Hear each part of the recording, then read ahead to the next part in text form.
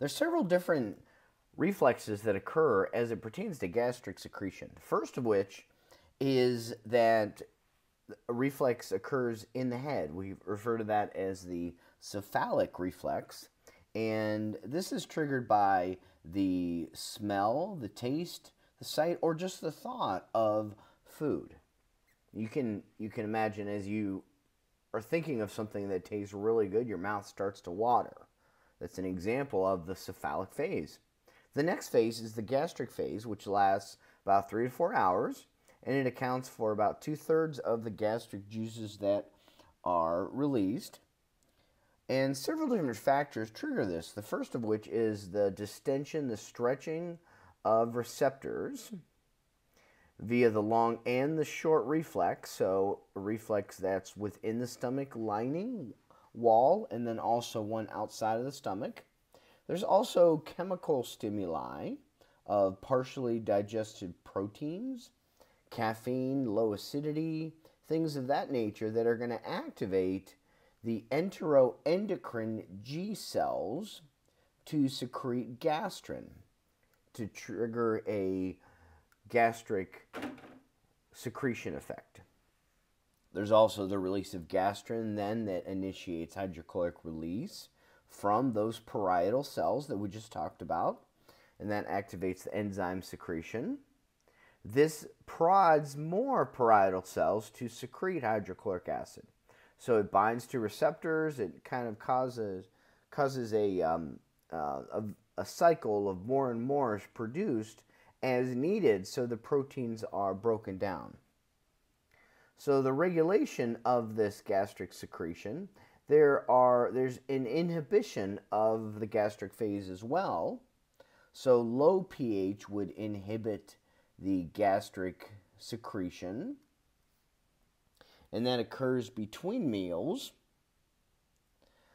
There's also the more protein, the more hydrochloric acid is secreted. This is going to cause a decline in pH to inhibit gastric secretion because it's not needed anymore. This begins with a brief stimulatory effect component followed by inhibition. The stimulation of this phase, however, is that of partially digested food entering into the small intestine.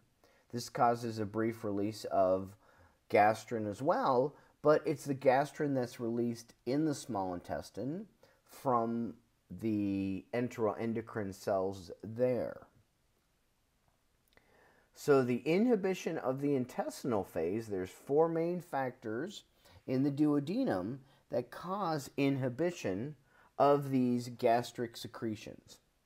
First of which is the distension of the duodenum due to entry of the chyme.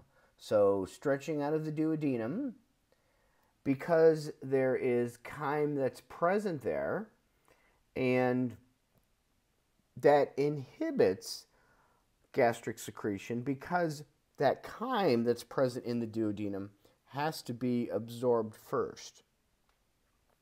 Presence of other types of chyme in the duodenum, like acidic chyme, for example, fatty chyme, or hypertonic chyme, do the same type of thing as well.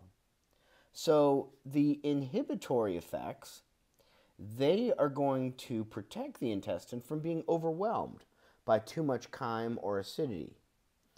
So basically, the duodenum has to absorb that digested chyme now into the tissues before more chyme can enter to go from the stomach into the small intestine. Now, the 2 ways in which this happens are via what's called the enterogastric reflex and also the hormones called the enterogastrones.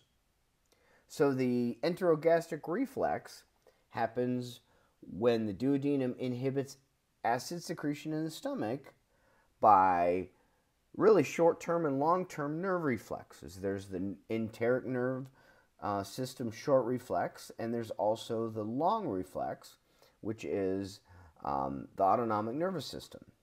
The enterogastrones then are hormones which are the secretin and the cholecystokinin, the CCK. So our next chart is going to show us the graphical representation of how this actually happens. And what we see at the top of this chart is the cephalic phase first.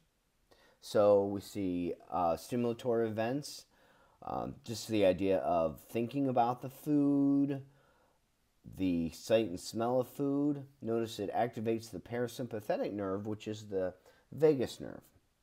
Whereas inhibitory effects would be the opposite of that. Loss of appetite, depression, for example, decreased parasympathetic activity, or increased sympathetic activity.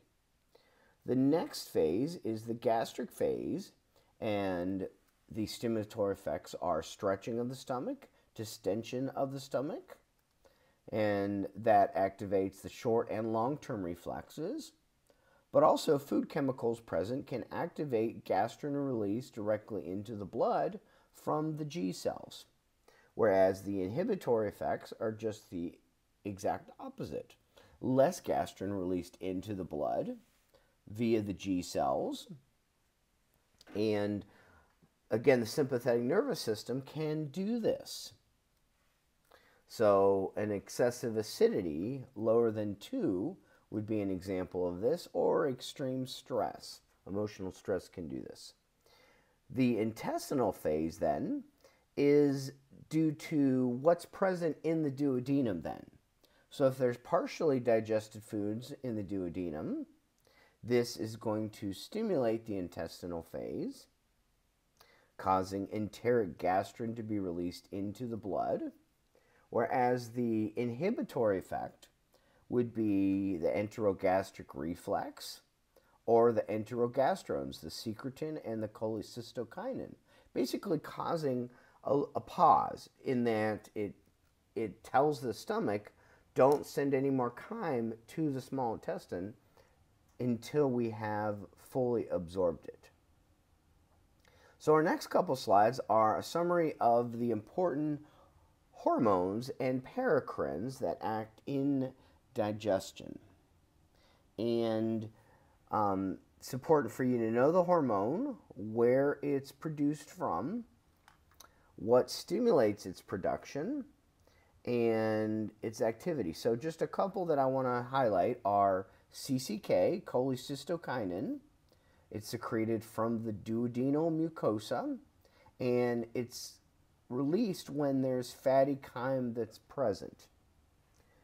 Whereas secretin is an additional enterogastrone, also secreted from the duodenal mucosa, and acidic chyme is going to trigger its release instead of the fatty chyme, which we saw in the CCK. So the mechanism of action where hydrochloric acid is secreted by parietal cells is shown on this slide in just a little bit more detail. And so the parietal cells, they pump protons into the stomach lumen via this hydrogen potassium ATPase pump. So one of the treatments for acid reflux is a proton pump inhibitor. And the end result of this is that the hydrochloric acid produced from the parietal cell is going to activate the pepsinogen into the pepsin. So our next slide shows us that there's the peristaltic waves that are now occurring in the stomach. These are the alternating contraction that's occurring. And we first see peristalsis in number 1 on our slide, where peristaltic waves move from the fundus, the top part of the stomach, towards the pylorus. Then there is grinding that occurs, which is a more vigorous peristalsis mixing activity. And after that's occurred, then retropropulsion occurs, where the chyme is moved backwards to further break it up. So what ends up happening is there's approximately 3 milliliters of chyme that's squirted into the duodenum with each wave. And there's pacemaker cells that are in the walls of the stomach that actually control this churning movement. So our final slide summarizes this activity.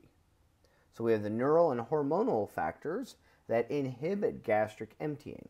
So if we look a little more closely at this slide here, we can see that the presence of fatty, hypertonic, and acidic chyme in the duodenum all play a similar role, but it depends on what specifically is more prevalent. So the chemoreceptors and the stretch receptors, they are going to trigger the enterogastric reflex. Whereas the duodenal endocrine cells, they secrete the enterogastrones, the secretin, and the cholecystokinin.